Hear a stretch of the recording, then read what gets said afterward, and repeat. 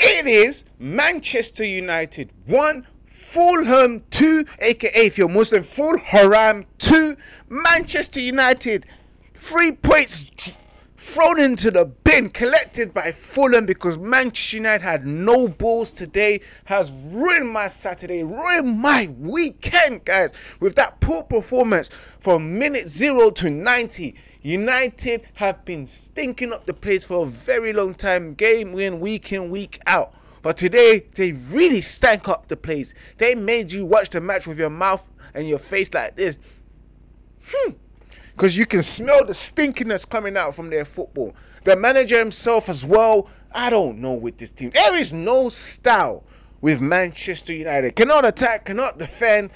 Useless up front, toothless. Rashford has proved to me once again, when he plays up front, he's not good enough. He doesn't even look interested. Manchester United have let a lot of fans down. The manager... good luck to your future, because I just don't see you being here next season if this continues. The 10th defeat of Manchester United. The 10th defeat, guys, I repeat once again, of Manchester United's season in the Premier League and everywhere else, I believe. It has been poor today once again. I have had enough. I've had enough of what I've been seeing. And today, guys, look at that. You look at the first 45 minutes. Manchester United, how was so poor. We looked like the away team. No, seriously, big man thing. We looked like the away team at our home ground. Fulham was causing trouble for the first 30 minutes. We never woke up until the 30 minutes. And then towards the latter stage of the first half, which makes me sick as well. I have to say, Manchester United were often giving the ball away with their passes, just looking off it with their passing. And you look at the manager himself and you're thinking, like, what do you coach these players? What do you do in training? Who are your coaches? Get rid of them. Bring someone new. Bring better elite people to coach these players. But then again, get rid of some of these players. Get rid of a lot of them, I mean. In the second, especially with the first goal that we conceded in the second half, because it was 0-0 at half time. It was just plain boring football. Calvin Bassey, because the goal was coming. Calvin Bassey from the set piece, finding a way to get a shot in. And again, once again, Andre Onana, he looks like a stupid Disney character from Frozen. He is Frozen. He is Elsa, because he's just like that most of the time. Watching the ball go straight into the back of the net, like, I've seen that far too often. Then that just tells me this keeper is not good enough. And yes, Manchester United equalized, but I didn't celebrate it. I looked at it like this is bullshit. The equalizer from Harry Maguire, of course. Bruno had a terrible game, took a wild shot. Let's just be honest, it was a wild shot with hit and hope, hoping that it will do something, but it didn't. And then, of course, the goalkeeper, Leno, saves it. And then Harry Maguire taps it in, finishes it off all.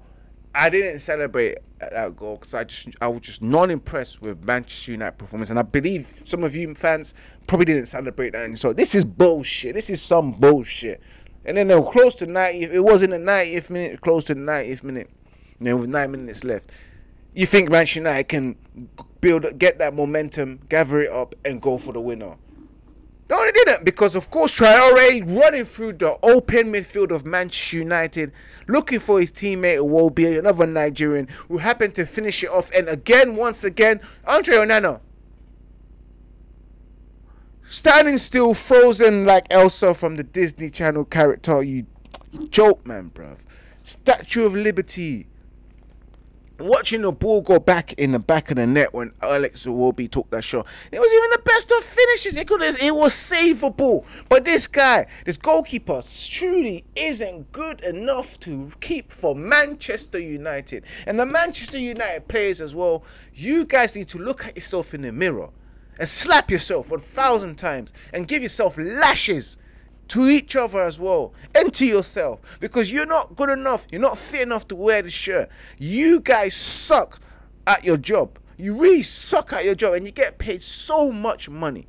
I am so annoyed.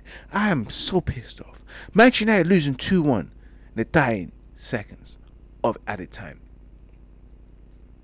So poor. Full time, guys.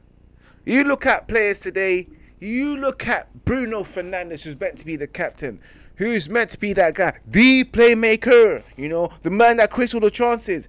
Absolutely dog shit pants today again. Once again, he's told me that he's not a world-class football player.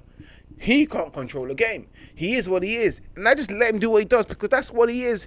He knows who he is. He's just a guy that just tries it, risk taker, 1,000 times, spamming the ball, not thinking about keeping possession and control. And then we have a manager that talks about control, and you play a guy like Bruno Fernandes, and you don't even discipline him and show him how to control a game. Manager's a fraud too, guys. Rashford playing up front, toothless. And I have never been in favour of Marcus Rashford playing up front. It just shows me and it tells me that, really and truly, he's not good enough on the left wing. He's not good enough on the right wing. He's not good enough playing up front for Manchester United. Get rid of him in the summer. Marcus Rashford, I've tapped out. I'm not sold with that guy. That guy's a fraud. He's fooled you guys really well. He is not who you think he is. He is not good enough. And once again, he showed today. Playing up front for Manchester United, I know it's hard. It's hard to play up front for Manchester United because you don't get the service. But you look at Marcus Rashford. Did he even put the F in? Did he run into the box? Did he make those right runs? Did he cut back? Did he fight? Did he win headers? No, he didn't. He wasn't interested. He didn't press well. Maguire, who equalised, but he made a lot of mistakes. This guy's clumsy, and I can't wait until we sell him. Garnacho was garbage. Garbage today. Garbage Garnacho. And Andre Onana, who's a joke man in goal, he is a fool, and I've had enough, and I don't want him as my keeper. Next season, new goalkeeper, because he's proven to me week in, week out, he can't do it. It is what it is, guys, man. I'm just not impressed with the manager as well, with the way he set up the team, and as we go week in, week out, I don't think the manager will be our manager next season. Erik ten Hag has told me that he himself is not good enough and he can't take us further. Even with Ineos, I don't think he can take us any further. That has been your match reaction from your boy Ivorian Spice. Man of the match today, nobody but you guys. You guys are the man of the match. But don't give the match. I'm going to give it to Andre Onana, Bruno Fernandes, and Marcus Rashford. All of them are fools. Donkeys. Full of donkeys. Asses as well. But guys, make sure you put your thoughts in the comments. Let me know who your man of the match is, who's your donkey of the match. And of course, tune in on Monday for the catch-up when we review with the man them. Till next time, peace out. Remember to keep it united. And remember to keep it red united. Your boy is out. I've had enough, man. Peace, man. Peace.